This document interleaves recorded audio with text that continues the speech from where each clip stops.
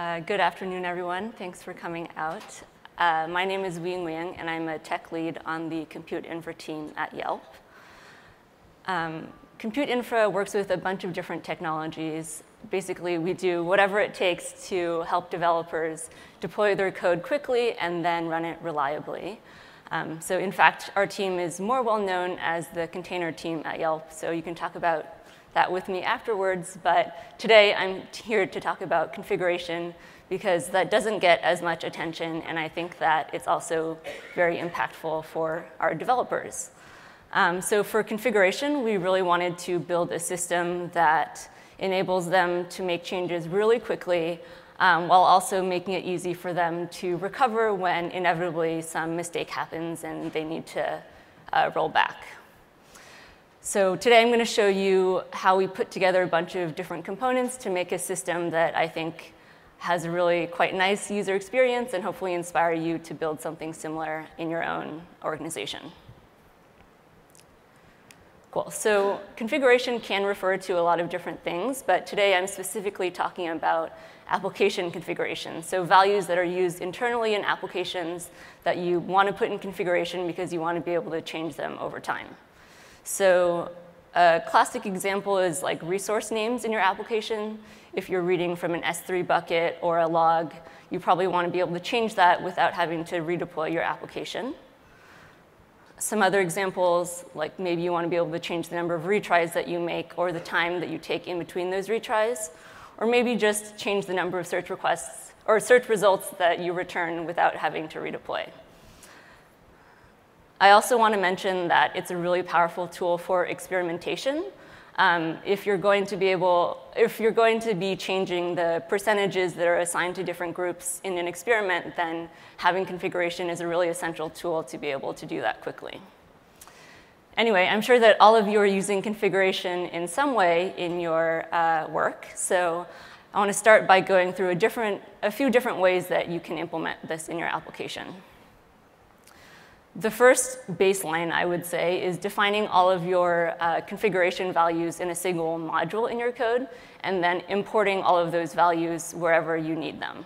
So the pro of this is that it's a little bit easier to change these values when you need to. You don't have to hunt down every place you use that S3 bucket. You can just change it in one file. But you're not getting anything in terms of speed because the values are built into your code base. You still need to rebuild and redeploy every time you're changing one of these values. And you can't vary the values across environments. Again, back to that S3 bucket example, you probably have a different one in production versus dev. And if you put this into your code, then you just have to either deploy different versions of your code or do something else. So let's say we don't want to put the values into the code base itself. A pretty common solution is to use environment variables. So here you can see that we're getting the timeout seconds from the environment and then using that in our request. So this way we can vary the values across environments by just changing the way that we're starting the process. This is a solution that a lot of people do end up using, but we didn't want to stop here because there was one big con for us, which was that you still have to restart the process to be able to give it a new configuration value. And when a service takes some time to warm up, or you have hundreds of developers trying to make changes to the same service, then that becomes kind of untenable. So we wanted to keep going and try to find a way where you can change those values without restarting the process. And for us, that solution was putting the configuration values into files. So when you're loading the configuration value from a file, then in the application code, you can check if the file has changed, let's say using the mtime or the MD5 sum, depending on how exact you want to be. Then you can just immediately get the new configuration value as soon as the file is changed. So no surprise, this solution fits all of the criteria that I defined, and this is what we decided to go with. Once we get there, we know that we want applications to be loading configuration values from files. Then the next question is how developers are going to be making changes there and how they get onto all our servers. luckily, there's a system that developers are already very familiar with for making changes to files, and that is Git. So our source of truth for all of the configuration for all of our services is a Git repo on our serve-configs master server. To make a change then, all a developer has to do is push a branch to master. You'll notice in this slide that there's one special thing. So the branch that I'm pushing starts with I and then has my username and some information about the change. So that's a small optimization so that you don't have to have the most up-to-date master locally to be able to push to the remote. There's a Git hook on the server where as long as your branch starts with I and there's no merge conflicts with master, then you push your branch and then we merge into master for you. OK, and then from there, we're really just using rsync to copy all the files from the Git master to our production web servers. And the thing to note here is that we have a tiered rsync system so that we don't have thousands of requests to the Git master itself. We have replicas that handle that load.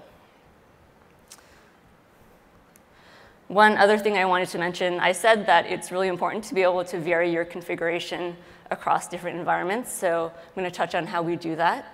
In the serve-configs repo, we store values in a by location, sort of inspired by the Hiera system of puppets. So there are different types of locations. Common applies to every server. Then ecosystem is another type of location, and then they get more specific, region, so on. The configs are stored this way in Git, and then when clients copy the files, then they perform one final step, which is to take the configuration that applies to their location and merge them in a system that we call Hiera merging. So here's an example. Let's say this server is in the prod ecosystem in the US West 1 region, and it's materializing the foo namespace. So common applies to everyone, and there's a foo file there, so we're going to take that. And then there's a more specific file that also applies, which is in the prod ecosystem. And let's say there just isn't a file defined for the US West 1 region, so we can ignore that. And so this is the final file that the applications are going to load on this server. So we find this really useful because you don't have to repeat yourself as much when you're defining configuration for different locations. Awesome. So if we go back to that developer thinking about the fact that they need to make a change, from there, all they have to do is make the change to a file, get it reviewed as necessary, and then push the branch to master. Then we'll rsync all of the files, and then applications will notice the change in the file and then immediately start reflecting that new value. OK, so let's pause and just think about how that makes you feel. It's pretty awesome because considering that deploying code takes several times longer than that, and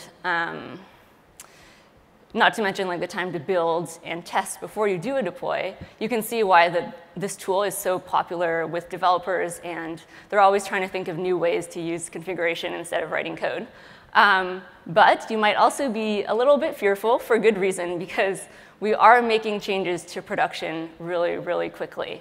And you may think that configuration is just values and kind of harmless, but it definitely can cause some pretty serious incidents. So I want to go through one example where one configuration change brought down the business information page on Yelp, which is basically our most common page, for about 15 minutes. And it all started with an experiment. So we were doing an experiment about the layout and color of the buttons on our business information page. And so the YAML for that experiment might look like something like this. The experiment is called buttons. There's a key that says whether it's active or not, and then a key that contains information about the cohorts and what percentages are assigned to each cohort. In the code then, for each request, you have a function that tells you what cohort you should be in for each experiment. And there's a lot of different ones. And the logic for this experiment said that you should use blue buttons if the word blue was in the name of your cohort. OK, so this all worked really well. We gathered the data we needed about buns. But then at the end, after we were wrapping up our experiment, we changed one thing, which was to make the experiment inactive, and that brought down the site. I highlighted the problematic code here. It turns out when an experiment becomes inactive, get cohort starts returning none because there just aren't any cohorts for that experiment anymore, and the code that the developer wrote for this experiment didn't handle that case. So we started raising type errors everywhere for 15 minutes. This is maybe the most dramatic example that we had recently, but it's definitely not the only one. Every year, we do an analysis of the major incidents that affect the site to see how we can do better. And last year, we found that serve configs changes were causing the same number of major incidents as code changes themselves. So we realized that we needed to put more attention into the deploy process and make sure that was safe for developers as well. It's true that in the previous example, we could have done more with type checking to catch that problem, but that code base has been around for a really long time, and it doesn't have type checking. And really, inevitably, no matter how much pre-testing you do, there's going to be a way for a bad change to get through. And so we wanted to make sure that when that happens, there's a way that is really easy for developers to recover. So this is what we came up with. Looks pretty similar to what I had before, because we really did want to keep the workflow as easy as it was before. There's one difference here, which is the words printed by the Git hook when it completes. So instead of saying merge to master, now it says deploy started.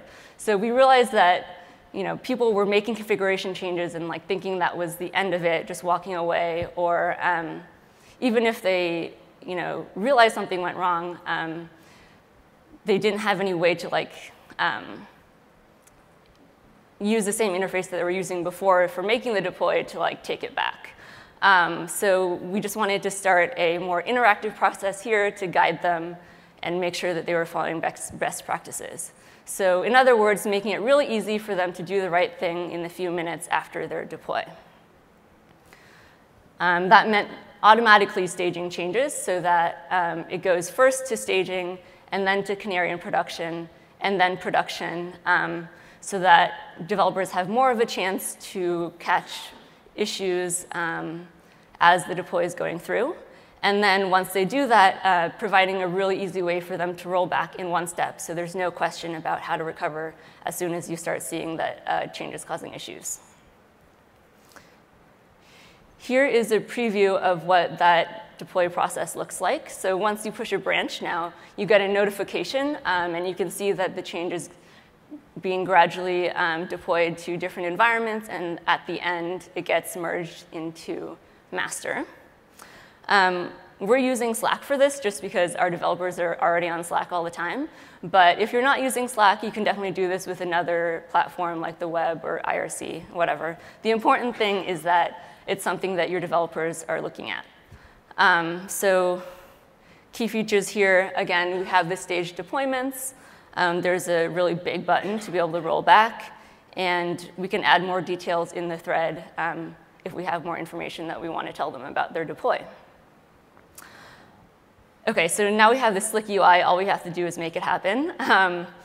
So let's talk about that. And for that, I'm going to just use an example where a developer is changing one namespace and one key. But it does generalize to multiple namespaces. OK, so to implement a stage deployment, we basically need to create two new concepts. So we need the concept of a deployment version versus the normal version, and then some way to choose between the two different things. So when an integration branch is pushed, instead of merging it into master immediately, the Git hook will generate a deployment version of each affected file, which is essentially just what the file would look like if that branch were merged into master. And then we update a central control file that contains information about the rollout for each branch.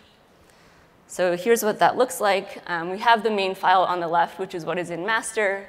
The deploy file is the same but it has that diff that we saw earlier applied to it. And then here's that control file. It's really called branches.json. So when you push the branch, it starts out in staging, and then we can update this file as the deploy goes on. OK, and then once we have these files, we just need to make the application understand them. Before, we had direct references to the names of the config files, so there wasn't a lot of space for us to be able to consider different deployments. So what we did was pretty simple. We kept the API essentially the same, but we abstracted away the concept of files into namespaces. So when a deploy isn't going on, a namespace directly translates to the name of the configuration file. But because there's no file name, this gives us room to consider the new deploy files that we just created when we're reloading. OK, and then to roll back, all you have to do is delete the deploy files, remove the branch from branches.json, and applications will see that change and stop using the new values. Cool. So now if we look back at the deployment process, you can see how all of this is working. There's just a process that is started off by the Git hook that gradually updates the branches file, and then applications pick it up with the new client lib. Once you have developers used to looking at this interface for deploys, you can do even more and add more features over time. We like this notification system so much that we wrote a library for it, and we're using the same thing for all of our code deploys as well. So when someone pushes a service, they'll get a notification like this. They'll get notified when it goes to Canary and other things like that. And there's also a similar capability to roll back. Here's an example of another thing that you can add once you have this type of interface. So even after the deploy is over, you might want to roll back. And usually, you'd have to hunt through the docs and figure out what the right command is. But here, we can just tell them exactly what the command is to roll back this particular change. So if you realize there's an issue, you can just copy and paste. And then you can do more sophisticated things as well. For our code deploys, we've started monitoring the SLOs for the service that it affects. So if the deploy starts, if an SLO starts failing during a deploy, that's a pretty good sign that the developer should take some action. So this interface allows us to tell them about what started failing and what's going to happen. So once we're confident in how these SLOs are working, we can even automatically roll back based on them.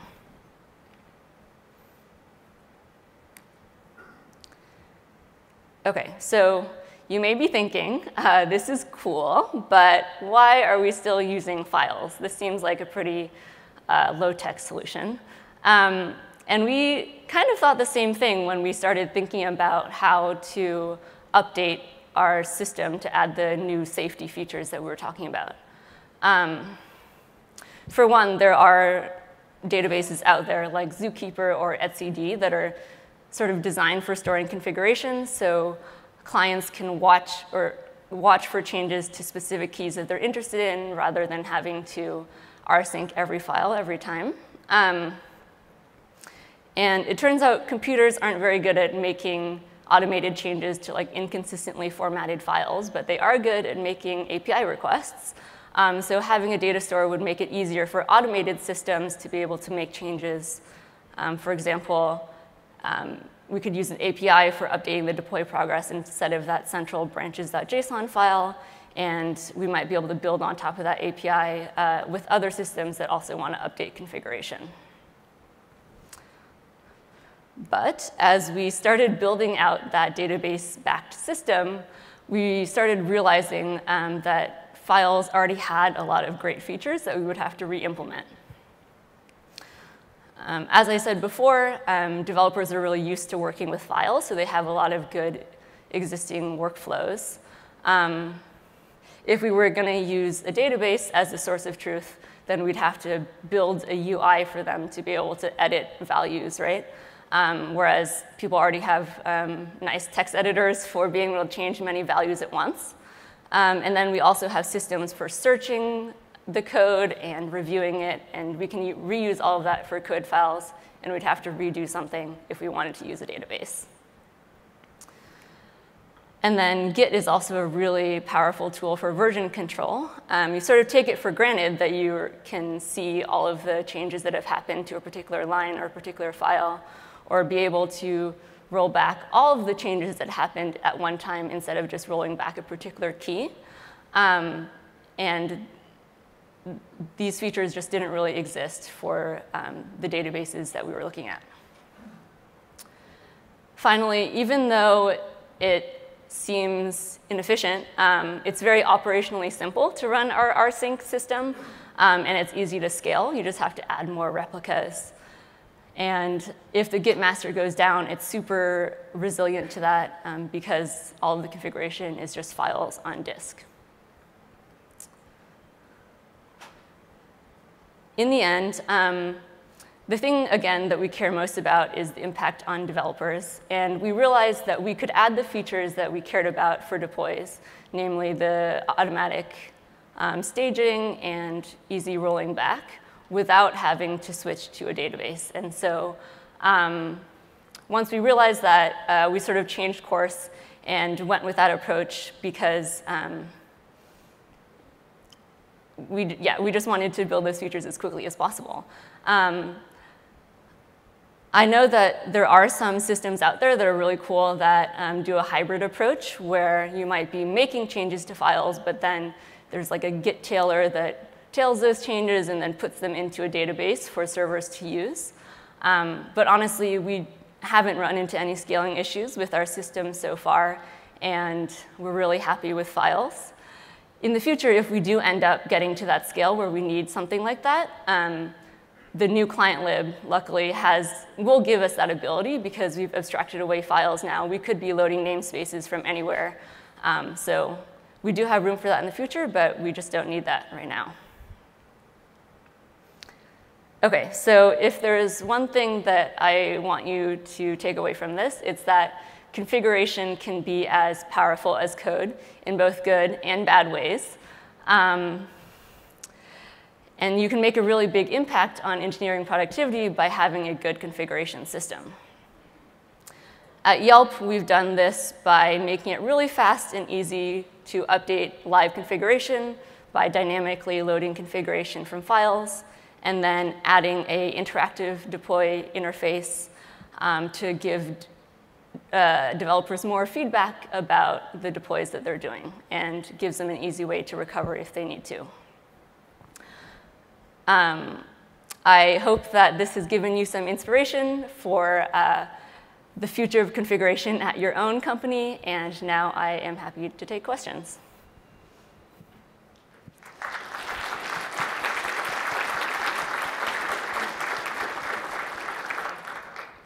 Thank you so much for that. As a reminder, if you want to ask a question, please line up at the microphone there. And remember to keep your questions short and brief. Thanks. Hi, so you mentioned at the very beginning that, config changes out in 2 minutes, yay. And then, of course, that caused some problems. And then you've added a bunch of additional check work. So now that you can push a change, but now that there's some processing that has to happen, testing before it actually ends up, which is good. But I imagine that that slows down the amount of time it takes before your change actually ends up there. Did you find that the developers kind of revolted against that after having something super fast, and then now they had something that presumably was a lot slower? So the initial change to the first environment, staging, still happens within 2 minutes. So I don't think that the experience has gotten too much worse. And we are thinking about, in the future, adding buttons like fast forward this deploy to the Slack interface. Yeah. Thank you.